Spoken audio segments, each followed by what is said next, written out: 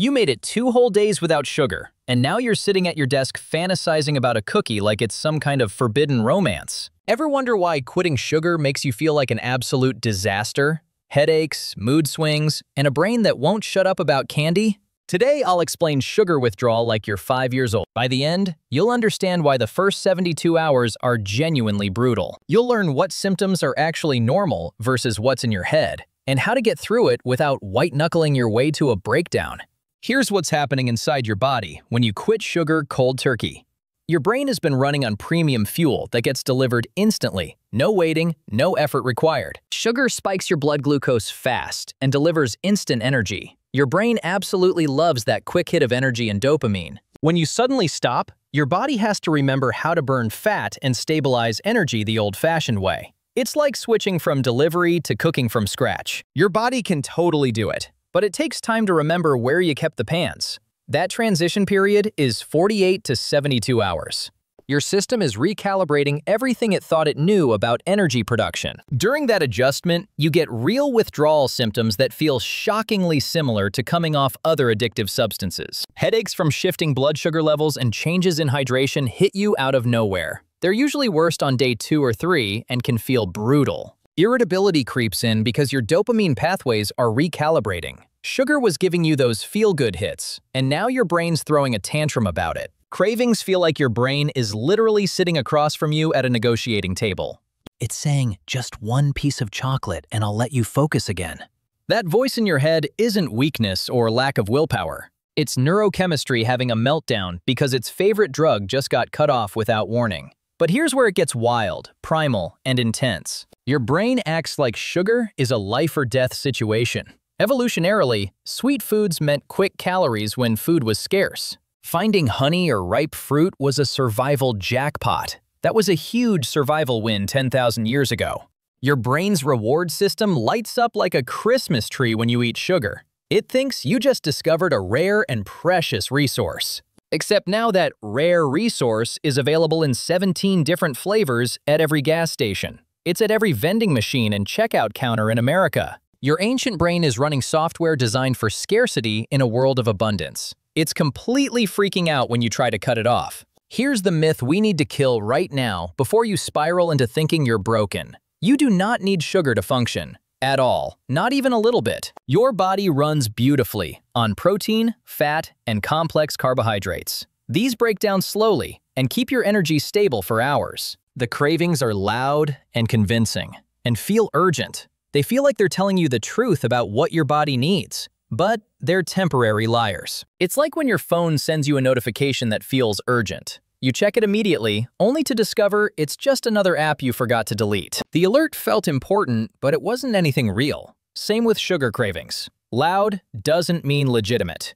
The reason everyone says day 2 is the absolute worst comes down to timing and expectations. Day 1, you're motivated and riding that decision high where anything feels possible. You just committed to a change and feel proud and powerful. Your blood sugar is still stabilizing from whatever you ate yesterday, so symptoms haven't peaked yet. Day 2 brings the crash hard, fast, and mercilessly. All your motivation from yesterday is gone completely. The physical symptoms hit their peak intensity, and you're realizing this is actually hard.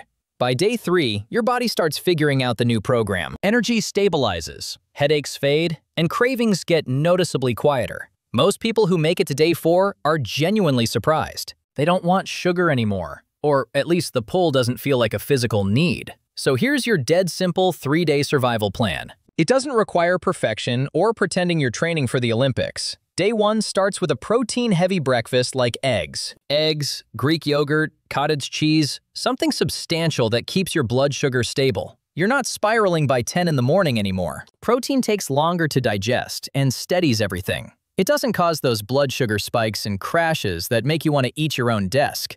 Keep complex carbs at meals. Sweet potato, oatmeal, brown rice, quinoa. You're not depriving yourself of energy, just cutting the added sugar that's been messing with your system. Your body needs carbohydrates to function properly. It doesn't need the 19 grams of sugar hiding in your healthy yogurt or the corn syrup in your bread. Hydration plus electrolytes is non-negotiable during these 3 days. Most people completely skip this part, then wonder why they feel terrible. A lot of those headaches you're blaming on sugar withdrawal are actually dehydration and sodium imbalance. When you cut sugar, your body releases water it was holding on to. If you're not replacing fluids and electrolytes, you feel like garbage. Drink water like it's your full-time job, starting now.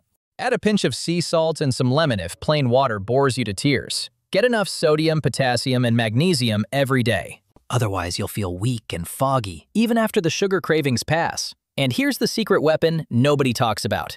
Replace the ritual, not just the food. If you always have ice cream at 9 p.m. while watching Netflix, have herbal tea and a small snack at 9 p.m. instead. Still watch Netflix at the exact same time and place. Your brain is hooked on the pattern as much as the sugar itself. It's like when you reach for your phone every time you sit on the couch. You do it, even when you have nothing to check or read. The behavior is programmed into the routine and setting. Breaking the sugar habit without replacing the ritual is like trying to quit smoking but still taking breaks outside. You're standing there at the same time every day with nothing in your hand. You're setting yourself up to fail because the environmental cues are still triggering the craving. This matters to you because most people who try to quit sugar treat it like a moral test. They're either passing or failing every single moment. When day 2 hits and they feel terrible and give in to a craving, they decide they're weak. They think the whole thing was pointless and stupid. But withdrawal isn't a personality flaw. It's a biological process with a timeline.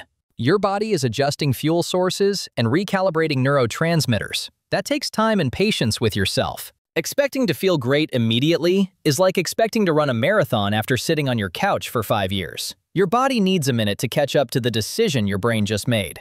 Day 2 will be the hardest, so expect it. Plan for it like you're preparing for a storm you know is coming. Don't schedule anything important if you can avoid it. No big presentations, no first dates, no family dinners where your aunt will ask invasive questions. Keep easy protein snacks around so you're never starving and desperate.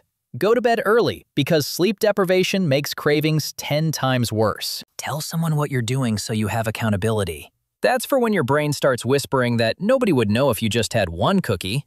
That voice is a liar, but it's persuasive when you're tired and your blood sugar's tanking.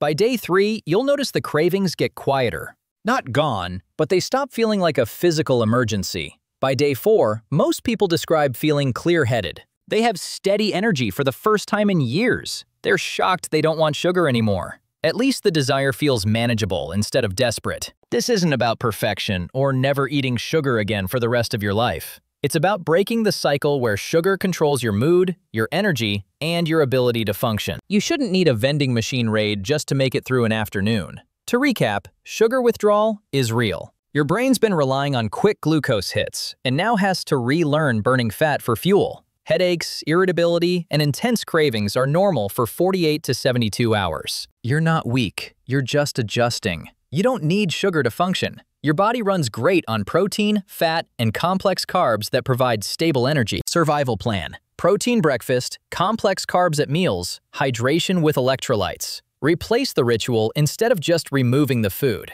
Day 2 is the worst because motivation is gone and symptoms peak. Day 3 gets noticeably easier for most people. You're not failing if it's hard. It's supposed to be hard for 72 hours. After that, it's just a choice. So here's the real question. What's the one food you're white-knuckling your way past right now? And what ritual is it attached to that you haven't replaced yet?